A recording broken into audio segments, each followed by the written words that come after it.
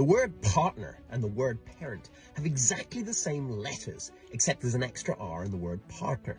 So it's like we replay the parent relationship over and over again until eventually we heal those suppressed emotions within, so that next time we create love rather than another lesson.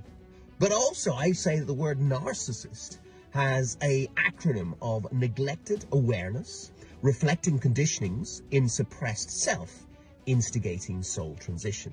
And what I mean by that is sometimes the hardest people who come into our lives, the worst ones that wind us up the most, are actually the ones that come in and reflect back areas that we need to self-improve on ourselves. So remember, when you point the finger at somebody else and blame, sometimes reflect back in yourself and ask yourself, is what I see in them in any way or form back inside of me as well? And that way that you can improve your relationships as well. And remember, we're a product of our parents, our preachers, our teachers, and past relationships and experiences. And that means that we all see things in different angles and different perspectives. That means that you could see a color literally as yellow, your partner could see it as orange. It doesn't necessarily mean that either of you are right or either of you are wrong. It's just different perspectives of the same thing.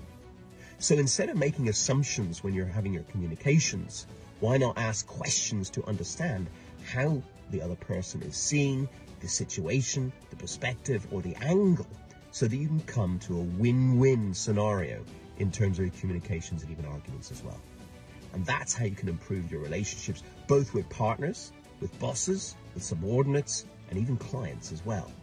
So look to remember that the word relationship has a relay, a shun, and a ship. So you need to relay and actively listen and communicate effectively your shuns, your expectations, your intentions by asking questions so that you can put yourself and your partner, yourself and your team, or yourself and your client on board that ship going in the right direction of where you want to go.